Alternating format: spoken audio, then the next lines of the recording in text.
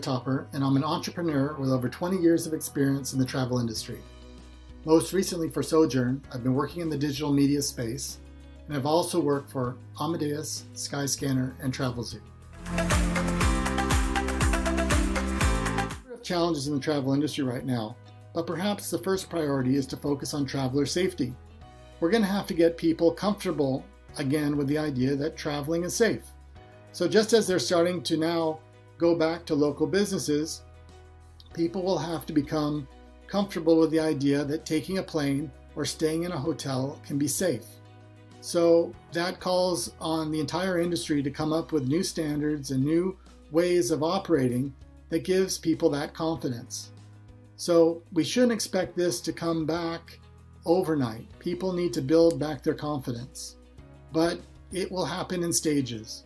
So going back to the office and feeling comfortable about that experience is maybe a first step. Then perhaps taking a flight for domestic travel would be a second step. International travel and gatherings of large people will probably be to follow later. So I think we need to have a bit of patience, and we need to do all that we can to give people that trust that being a traveler is not risky for their health and safety. It's a great opportunity to see out-of-the-box thinking when it comes to environmental sustainability. Now that we have experts joining us from all over the globe, let's hope we can get some great ideas that will make a meaningful difference.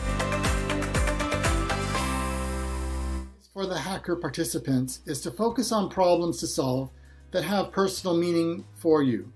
So by having curiosity, by having inspiration, and by feeling directly concerned with a problem, you're likely to go much further in terms of finding the right solution.